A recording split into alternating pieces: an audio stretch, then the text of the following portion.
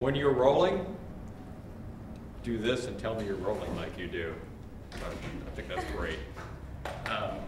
We've been rolling. Oh, that's great. All right, I'm Pat Clark. This is the Guyasuta Fellowship Program in video.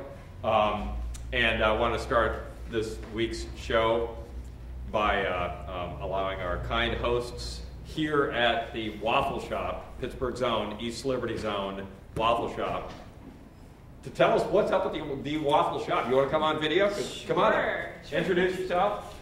Hello, I'm Dawn Molesky. I'm the Assistant Director of the Waffle Shop. Thank you.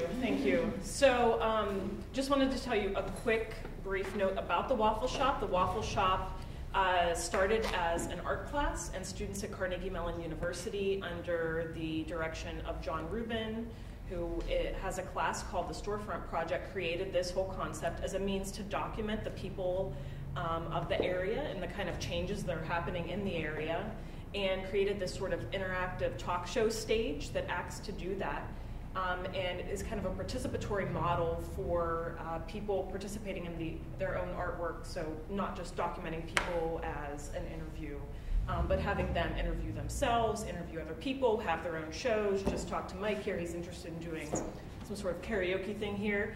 And so we have people coming to us doing their own talk shows, their own musical shows with wild concepts. So, and we do serve waffles.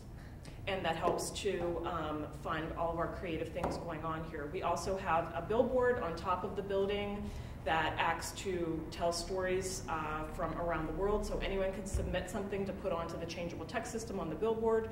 We also have a new project we're doing called the Conflict Kitchen out of our storefront, out of our kitchen, which we're serving cuisine from countries we're in conflict with. We're starting with Iran. And so I just wanted to invite everyone here that if you have a talk show idea or a show idea, or you just want to rent this out as a venue, which again, all of that money goes back into the creative things that are going on here at the Waffle Shop, please, you can contact me at dawn@waffleshop.org. And stop by for waffles some night. We're open Fridays and Saturdays from 11 p.m. to 3 a.m. And it's a pretty interesting time. And also Saturdays and Sundays for brunch, 10 a.m. to 2 p.m. Check us out at waffleshop.org, where you can see the show streaming live. Thank you very much. Pat, I want to Thank you, Don.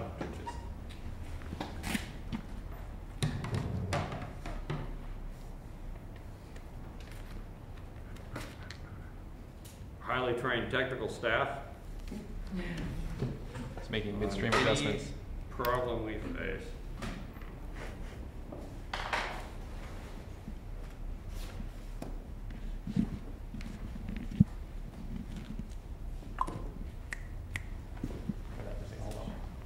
I'm holding on to it.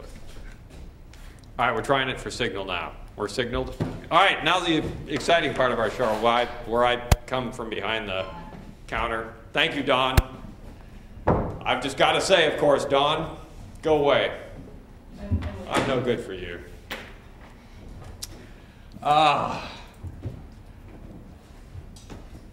This is just great. I love having talk shows this format.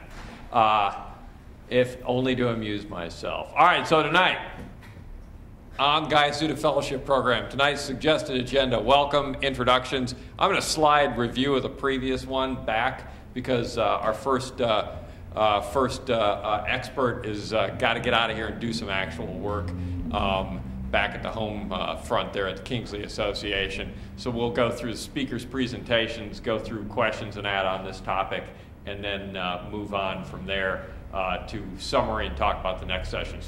So first gentleman, Fred Brown from the Kingsley Association. Fred, welcome to the Waffle Shop and the Guyasuta Nice to be here.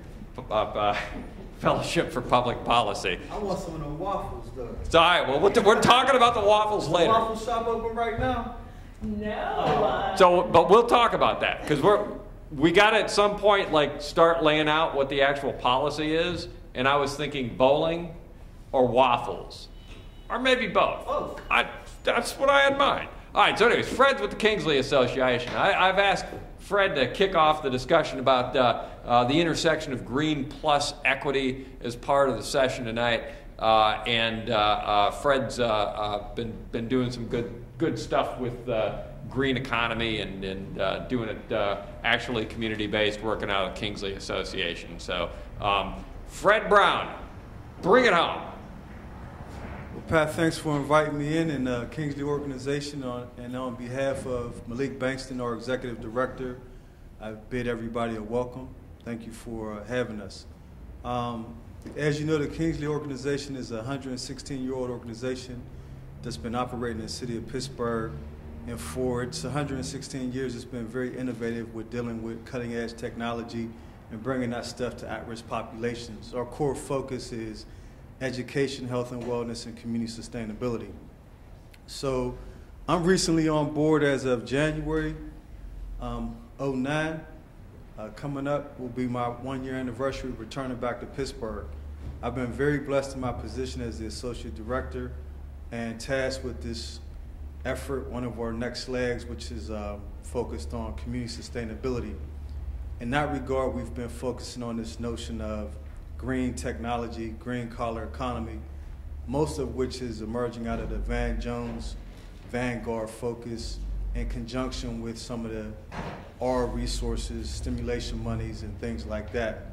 As you know, the Larmer area is a blighted community that at one time had 30,000 homes in it, and now has an active population of about 27 houses, 27,100 houses. So we went from 30,000 to 2,700. It definitely is a community that's been blighted. So our effort has been, how do we engage this community in green technology efforts that can have them bridge the 21st century divide with bringing their skill sets up to par with some of the ecosystems that's emerging out of this green economy. So we've hosted a series of events, and about 7 or 8 months ago, we started a group called the Urban Green Growth Collaborative.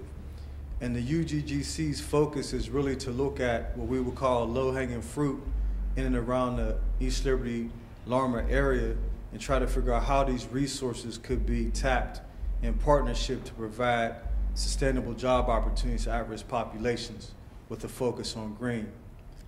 To this end, there's been numerous opportunities brought to our doorstep for partnership or events. One of the things that we've really been focusing on as an organization is not engaging in event activity, but more so in partnerships. And I'll define that in this light. A lot of times I get phone calls to come do something or to speak somewhere, and for me, that's nice, but in the long term, how can my relationship and my position create a paradigm shift in how other organizations and people interface with the people we work with and serve? So for me, I'm more interested in partnerships, because one of the things that we're trying to arrest is the trauma that's created when people who have good ideas and good intentions come into the community, attempt to execute something that they think is a good thing, do not get a lot of community buy-in, leave with an attitude and feel like the community wasn't supportive of their idea, and the community feels like they got stiffed in the process. In many of these activities, people do not depart any transferable skill, any knowledge base, who's the contact person to execute this particular task, and things like that. So my 27, 28-year history working in Pittsburgh has led me to believe that we need to create a bridge that bridges the chasm or divide between what I would call middle-class values around this weatherization notion that's being emerged in the at-risk populations who need this skill set to rise with the green tide, as Van Jones would put it. For me, there's a real succinct issue that we need to come to grips with, which is all of these notions about bringing these people up to speed denotes that they have a level of skills that allow them to emerge into this economy unscathed. And I think that that's a misnomer. I think that that's a short-sighted perspective. We're talking about people that are at risk